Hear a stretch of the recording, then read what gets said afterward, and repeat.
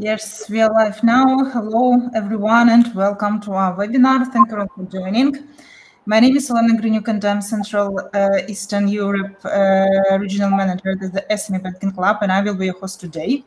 And today we will talk about mobile security and how securing a mobile application can improve customer experience and increase customer satisfaction.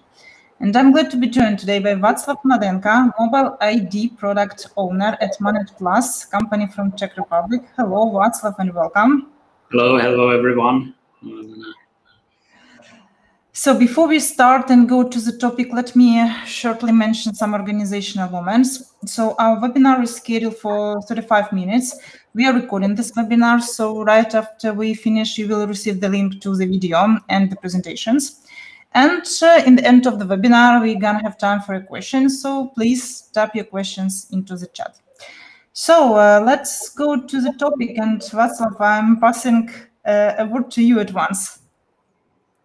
Okay, so thanks for the opportunity to be with you today. I'd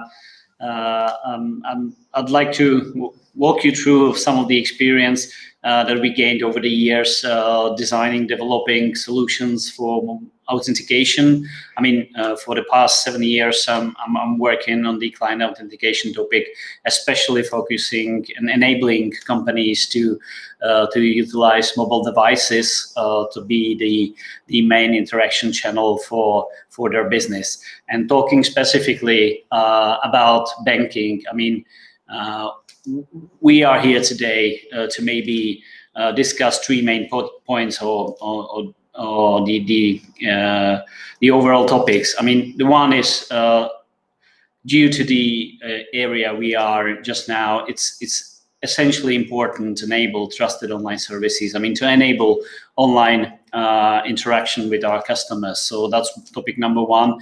Topic number two is the mobile devices that are being with us every day in our life. And I mean, these mobile devices are becoming the primary interaction devices. And the third point that is impacting the today's session is around strong customer authentication and all that the company, the banks, had to implement strong customer authentication for all the online services, the online payments, and the let's say challenges and the opportunities that come with open banking.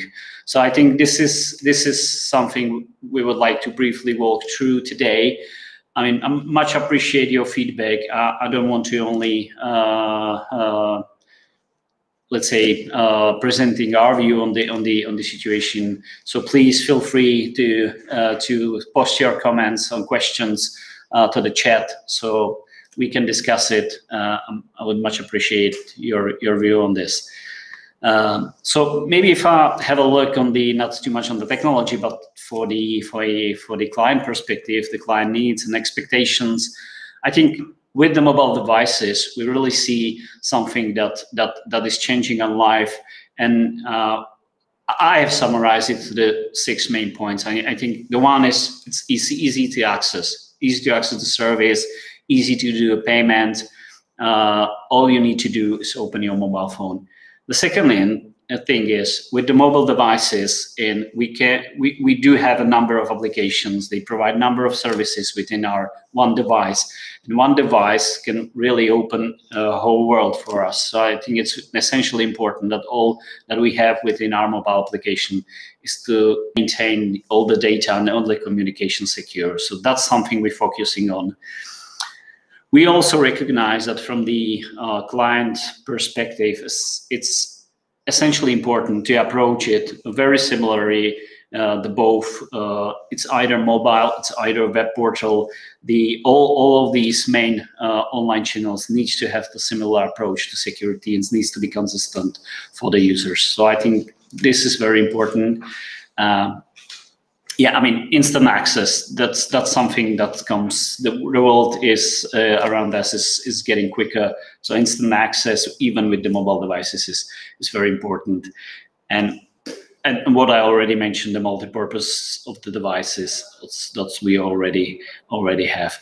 And time to time, we all have the mobile applications, mobile devices online, but in some cases we still need to be kind of offline.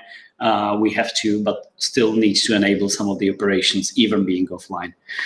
So what I maybe would like to share a bit with you is the experience on the mobile security solutions, and how maybe turn the mobile security to maybe an opportunity of having a client identity as a product, and how the client identity can open you new business opportunities. So maybe just a quick little reviewing of what we are doing in terms of mobile applications, and how 4 areas we see and how we approach it. We can divide it in four areas. The one is to ensure some kind of secure communications. There is some kind of what we call the user or device enrollment. It's something on the beginning with your online life is to make sure that between the bank or between the institution and between the customer is set kind of trusted relationship, and the device that we use is kind of considering as secure enough. I mean, once we do have it, we do have the secure link between the user and the bank. We can enable number of services that can bring personalized content to the mobile device. We can deliver identity services to use the mobile devices as a key to number of mobile services. And if we do that for opening the online services, we can essentially do the mobile as a key, not only to access the online services, but also to authorize transactions, payments, requests, perform stuff like electronic signature, all the stuff that we can pretty much combine with the mobile device. So let's speak about some of the examples as well. And maybe the last but not least point is we see very important is mobile app security and its ability to self-protect against threats and risk that are around in the cyberspace around us. So if I just do a quick look on the user device and enrollment, which is essentially every application needs to do, and specifically that we having the for banking sector, that we have the impact of the on the PSD2, on the strong customer authentication. This is one essential step that we need to do, and essentially to ensure that encrypted communication between the mobile and the organization, the backend systems are set up to maintain the trust. By doing this, we can also enable a number of scenario use cases that we can protect that the data are stored within the mobile device. So that's very important from our side. We have there are a number of scenarios that can support that. But I think especially for the banks is to maintain their compliance and maintain the security, at least to match the PSD2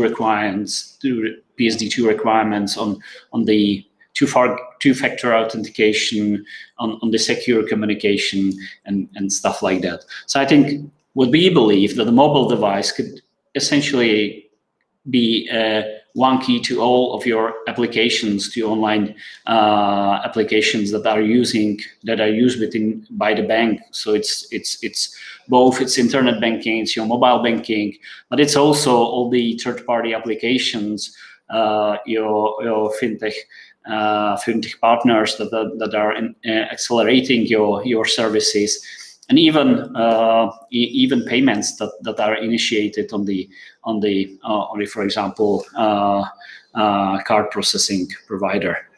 So just a few of the examples here. I mean, it's really using essential security tools that help the customers to use the mobile app as a primary interaction device with the client, because all we have is the mobile devices that are with us every day. So I think it's from the user perspective and the client perception is very important. And the second thing is, next to the standard web portals and applications, all the mobile devices can help us to open new interaction channels, because they provide much more functionality and contextual information comparing to the web applications. So this is very important from what we see in terms of mobile applications being in place in the user interaction. So once we have it, and we see that by enabling the essential trust between the device and the organization and the user, we can pretty much deliver services and opens use cases that are tied to identity proofing and personalization. So I think all the scenarios that require authentication of the user, that require protected access to specific data on transaction, all the stuff. With a mobile device, we can not only use the passcode, we can use the simple gestures, biometrics, number of the additional authentication information that are available on the mobile device. So by one click, authenticating the user with a Touch ID, for example, it's making the process very convenient and very secure. Also, having the device enrolled to the ecosystem, we can provide to the user personalized content, because we know who the user is. We do have push notification services that can bring some additional content to the user.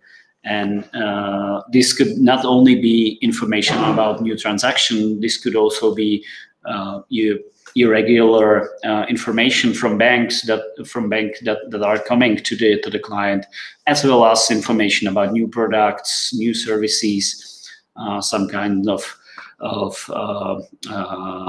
this type of information.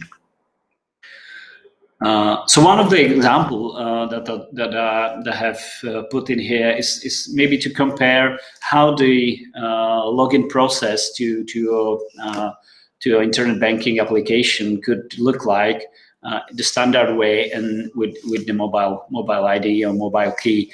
I think on the left side you can see that there is a standard login procedure for user that is mapping to the PSD2 requirements. So I'm inserting a username.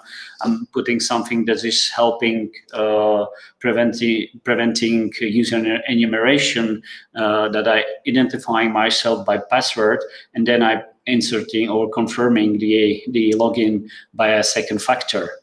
I mean, we can pretty much make the process much more user convenient and maybe even much more secure, but combining the opportunities that we have on the mobile devices and we have on the front end, because we can simply open a front end application that is showing an QR code to help you access. You open your mobile applications and the QR code, use your Touch ID, and you are within the application. Having that implemented with some security features in the background that are pretty much not visible to the customer, you can very, very easily deliver to the client simple solution that is even compliant to the PSD2 requirements on the strong customer authentication, which I believe is very important and relevant to all of us. And apart from that, I use the website as an example, but the QR code, we have a number of devices that can use that can show a QR code, even could be a static QR code. So we can use this in many other use cases, and even with the shared economy, I believe this is very, very interesting, and new models and new opportunities coming into place. I mean, we have just now having a pilot project that we are piloting also near file communication between devices. So, for example, could be opening your PC by using your mobile phone, but any other devices like cars, like offices. This is opening essentially a number of new models and new scenarios. So mobile as a key, I think that's for us something that we believe makes sense to invest in and help us to deliver and design new models and new opportunities for the mobile as a token, because all we need to do is authenticate, to securely authenticate mobiles that we have with us. We don't need to distribute an extra hardware, and by essentially designing and delivering a mobile key that is open to all of the types of the application, the scenarios. It's about financial transfer. It's about authorization. It's also non-financial transactions. We can all of these combine into one application. Yeah, just one of the examples. I mean, the world around us is very complex and diverse, and there is a number of applications that we use every day. And you as a bank, you as a company, if essentially maybe number of applications that are delivered to the clients that you use internally.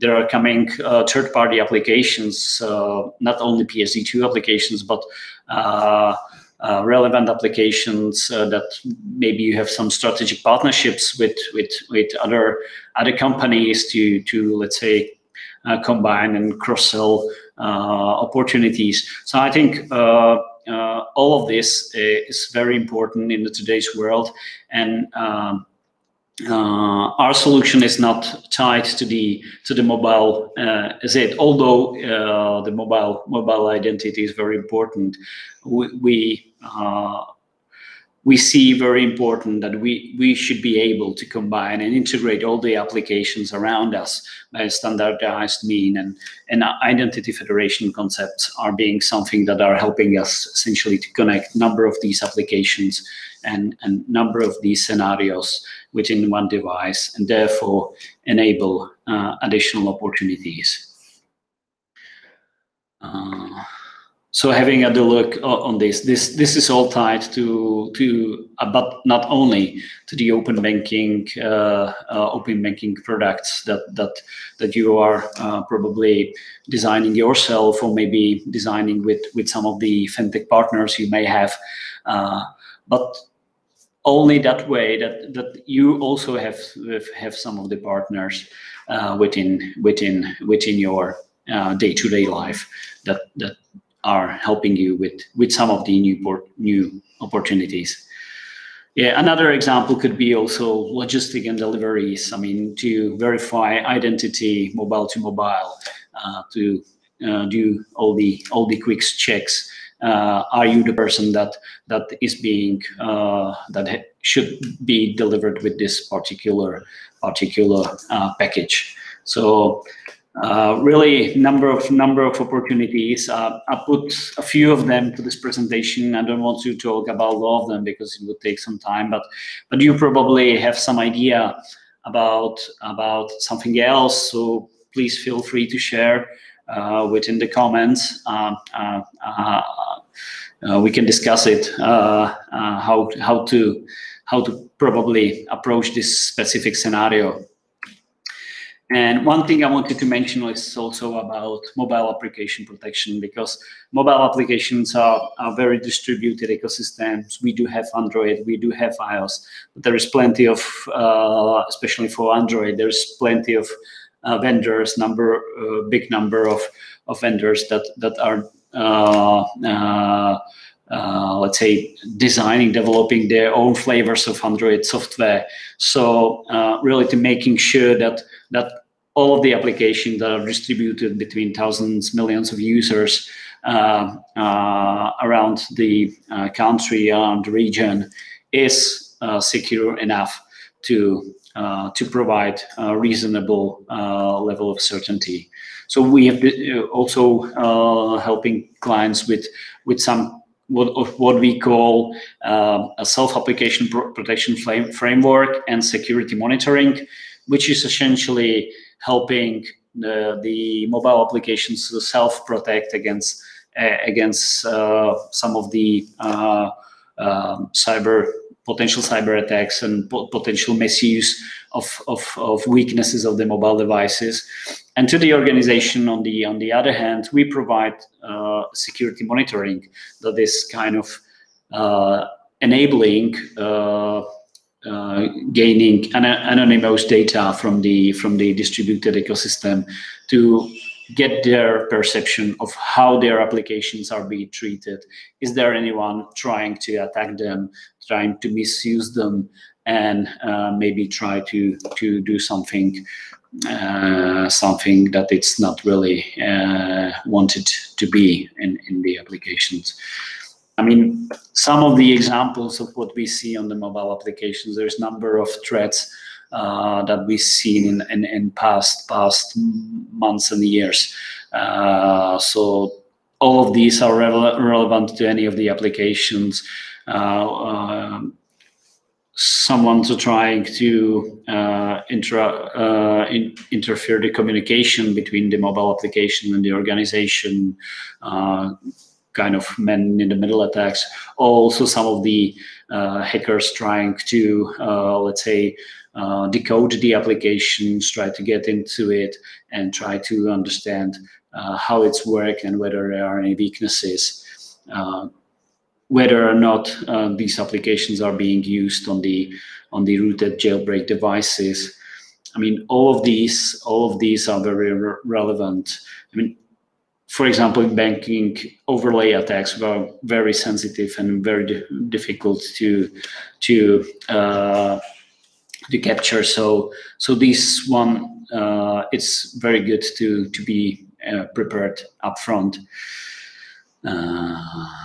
Yeah. So just bear in mind that this is a distributed word, and it's better be prepared. And if you're unsure, we can have a discussion of what your application look like, maybe. I mean, we are focusing on this area for a number of years, and I think it's a long process that can bring us to this point that we are today, but it cannot be so for opening new implementation. I think it's before, if you considering maybe not using in all of the scenarios the standardized authentication methods or the legacy ones maybe that you already have, and considering the mobile devices, it's good to consider at the beginning to how you want to use it. I mean, the simple question would be at the beginning: do I have already a mobile application, and does it make sense for me to have one application because I don't use many of them? Or it's maybe easier for me to have dedicated mobile application that is the authentication device, because I do have more portals, I do have more maybe even more mobile applications. So really to have this phase on the beginning, that is good to consider how I'm going to use it, and maybe to think about the processes as well, because it's impacting at the end the clients, and this is good time to take on the beginning. I mean, just implementing the technology for one selected application for one dedicated use case could be a pretty straightforward activity.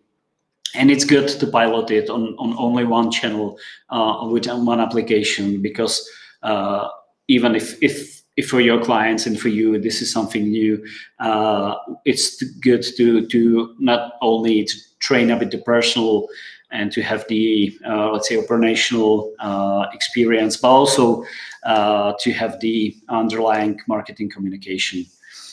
Once you have piloted, it's worth to utilize it. I mean, it's really to replace the current legacy costly authentication methods that are based on our SMS, maybe not so secure, quite costly, maybe on some hardware that you need to distribute to the clients. And once you have rolled out it to a number of applications, it's worth to considering that how to utilize it, how to get the benefits, because you're investing in your security technology, and this could bring also some value to this. And we've seen some interesting cases that we've been. I think there are number of open opportunities. What I wanted to just share with you is some of the UI and processes that the mobile application and mobile token could look like, and this could also be a, let's say, starting point for your new mobile banking applications, because all you need is already within the mobile token that we have. It's from the initial registration and user enrollment to all the transactions and the information messages that the application needs to receive, the authentication using biometrics, the push notifications that can bring some interactivity to the client, and also to, let's say, score the mobile application, the user security context. This could be very visible and transparent to the client to help them. Let's say, guys, you have some weaknesses here, so you better have a look on that. Or it's help only for you fraud management system to kind of work with this data. So that's something that can work in the background. I mean, one of the examples how the application, for example, look like today, if you would probably consider to use the mobile application that we're delivering with, it's very easy to let's say align it with your identity. But you maybe already have a mobile application that would only improve the overall security concept of the application. So SDK is always an option for all of the scenarios. So maybe not to talk too much. I mean, what we helping with how we opening the partnership models and how we kind of approach it. It's what I wanted to say is that really we are focusing on the securing the ecosystem, to enabling the secure interaction between the client and between the bank, enabling the mobile device as being one channel. Doing this for mobile, for web applications, we're delivering number of security SDKs or tools for these kind of applications, and together it all kind of build a stack of technology and tools that helping companies to, let's say, build their own digital identity.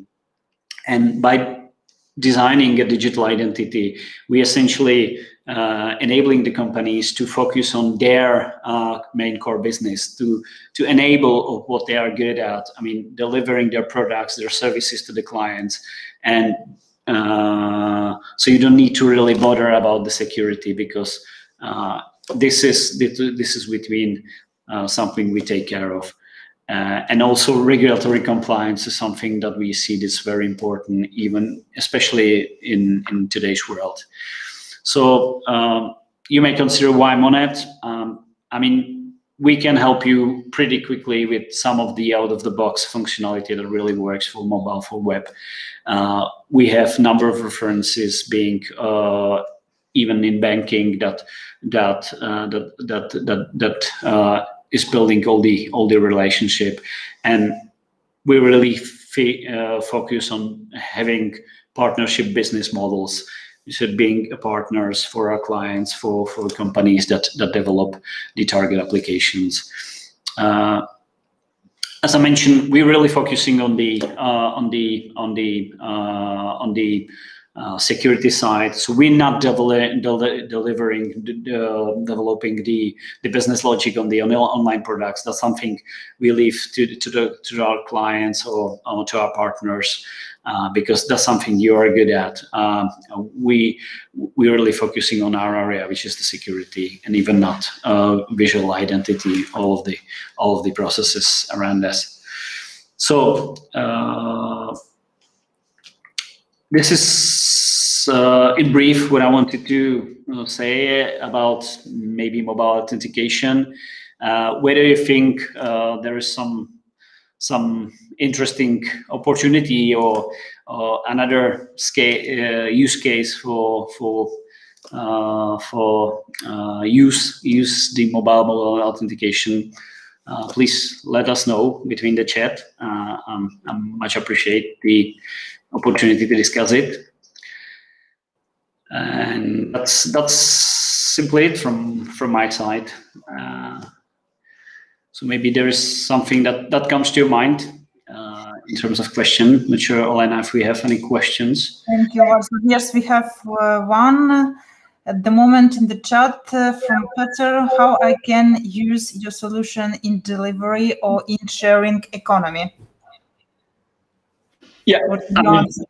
Yeah. Okay. Thanks for the question. I think it's very, very straightforward. I mean, we have designed the technology to being very, let's say, open to any of the integration that can open between the mobile application and the other, like, web applications and any other use cases that are so pretty straightforward. It's only about discussing the particular use case and how to simply approach it. Mm-hmm. I have, so I'm encouraging our attendees so we can stay a bit longer to answer your questions. So please type your question into the chat. Meanwhile, I would like to share with you some studies, some results of the studies that we did last autumn. And we do it on an annual basis on the functionalities that are available for SME and business customers in the online and mobile banking. And here, actually, we can see that in Central and Eastern Europe, 50% of the banks last year implemented mobile authorization method. This is concerns the authorization of payment, which was actually the real big change compared to the 2019. And right before the webinar, we launched at our SME Banking Club page in LinkedIn the poll and asking is a mobile token implemented already in these banks. And actually this correlates to our last year's studies that 50% implemented this already. And the remaining 50%, from the remaining 50%, 40% are considering such implementation. So my question, Václav, is what is your feeling actually? When do you predict that this will be next year or like in next several years that this will be implemented in the biggest part of the banks here in the region? How do you feel it? Yeah, actually, that's a good question, because we've seen a significant increase in the maybe 2019 and 2020, which business been significantly driven by the PSD2 enforcing companies, especially banks, to implement strong customer authentication, and mobile was one of the let's say best choices. In this year, we have seen a significant slowdown in 2020. This was, for me, was significantly because of COVID, because all of the topics about pandemic situation that obviously we have more important things to deal with. But being at the beginning of 2021, I mean, we're still in the COVID era. We have moved number of services to the online business, and we've seen that some number of organizations have done significant improve to the online channels security, but still number of them, and it's more or less about these 40% is not still compliant to the PSD, to have some gaps in the protection of the only online channels, and this could even be a more issue for next time, because more and more services are getting to the online. So we'll see how COVID is impacting our business, because always security is important, but there could be more important topics to deal with. I would see, I expect that there will be some constant changes, and I believe that the mobile is something that is every day with us. So I believe that there will be more and more use cases for the mobiles. So we consider it as one of the core technology we're focusing for next decade.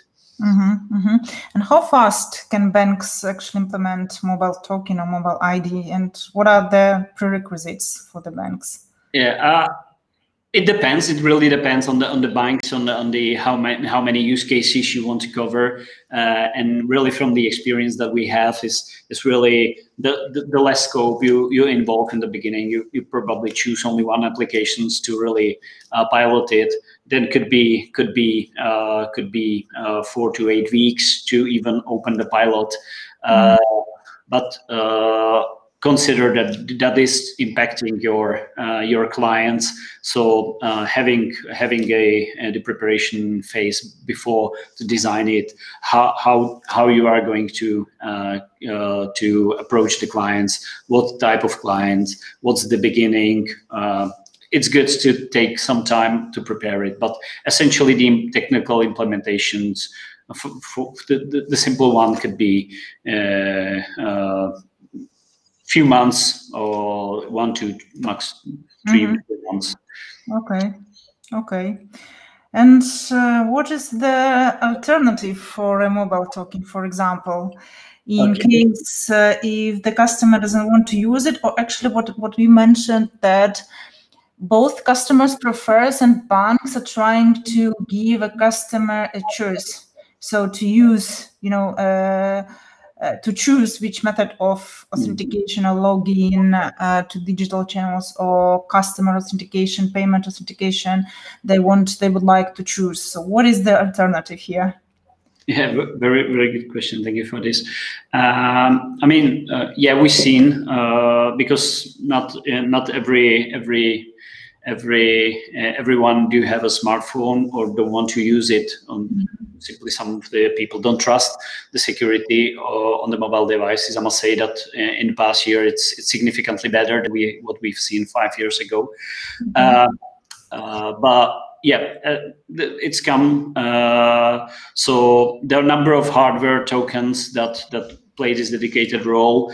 I mean, in the past we've seen very popular OTP tokens, some little calculator that is displaying you a QR code or six digit one-time password. I wouldn't too much recommend these as these provide limited functionality, and especially for banking, I don't see them as really a relevant option. Also, matching it to the PSD2 requirements. I would rather, what we are focusing more on is to utilize the smart cards. That could be something that you see with your credit card. Could be combined with your credit card. Could be a simple token that you use with your USB port or USB-C with your mobile device. So really, these dedicated mobile, not mobile, but these dedicated hardwares are option. But these comes with some additional costs because you need to distribute them to the customers. Yeah. Okay, so I see we do not have questions from the attendees. So then we will be closing the webinar. Thank you all for joining and staying to the very end. Thank you very much, Václav, for your contribution. Thank you, Olena, for the opportunity, and everyone taking the time. And yeah, have a good day. Yes, thank you, and see you next time online. Bye. Bye.